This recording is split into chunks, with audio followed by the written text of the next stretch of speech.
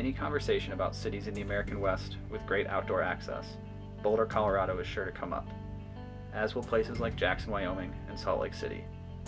But one place that is almost never mentioned in that conversation is Albuquerque. Maybe that's because the Sandia Mountains lack the snow-capped alpine peaks of the Tetons or the grand scale of Colorado's 14ers. But what they lack in size and grandeur, they more than make up for with diversity and ruggedness.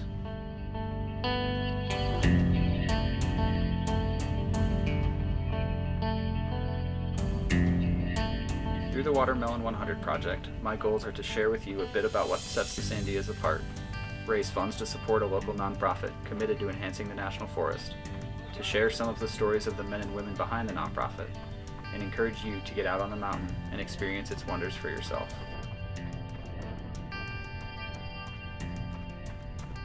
My name is Matt Thompson, and I'm an avid trail runner. Over the last 4 years that I've lived in Albuquerque, I've run thousands of miles on the mountain trails here.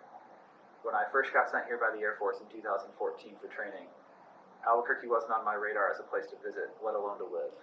So you can imagine my surprise when I drove through to Harris Canyon from the east and saw the city right there touching the mountains. Despite only being in town for a few months back then, I tried to hit the highlights, hiking all loos and riding the tram, that kind of thing.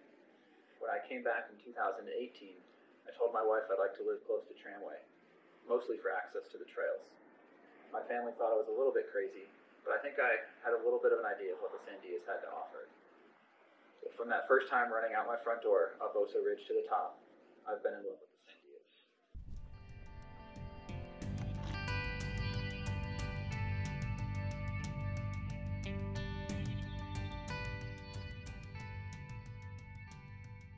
Now 4 years later, I'm preparing to move east, but I'm not ready to leave the mountains just yet because I have some unfinished business.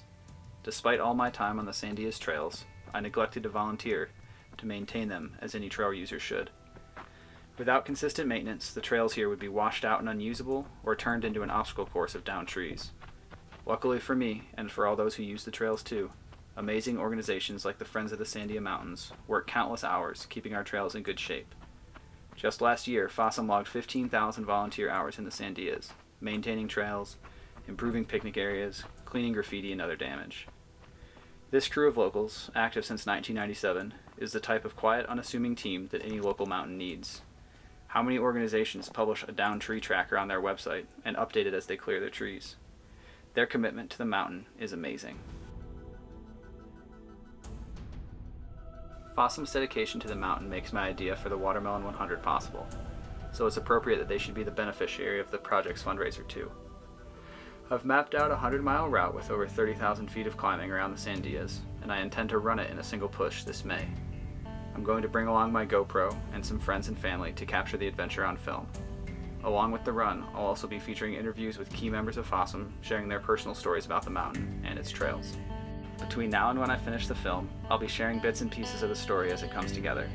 There's already one video up, with 2 FOSSUM members sharing a bit of their history. I'll also be uploading previews of some of the sections on the route so you can see what's coming. If you've made it this far, you're probably at least a little bit interested, so thank you. Check out the GoFundMe that FOSSUM has set up. All proceeds go directly to their organization.